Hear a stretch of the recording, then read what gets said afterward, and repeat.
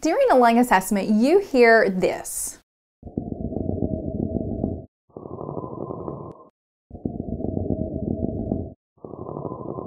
Was that coarse crackles, wheezing, rhonchi, or a pleural friction rub? The answer is pleural friction rub. And the reason we know we have this is because we hear it on inspiration and expiration. It sounds like a low-pitched, harsh grating noise, and the patient's going to report pain, especially when they take a deep breath in or they cough or laugh. Now, this happens in cases of pleurisy, where the pleural layers of the lungs are inflamed, because normally you have the visceral and the parietal pleura that whenever the patient breathes in and out will glide over one another with the help of a space in between them. But whenever they become inflamed, that space shrinks and those layers start to rub up against each other, creating that grating noise you hear and the pain that the patient experiences. Now, this can happen when the patient develops pneumonia, tuberculosis, pulmonary embolism, and some cases of lung cancer.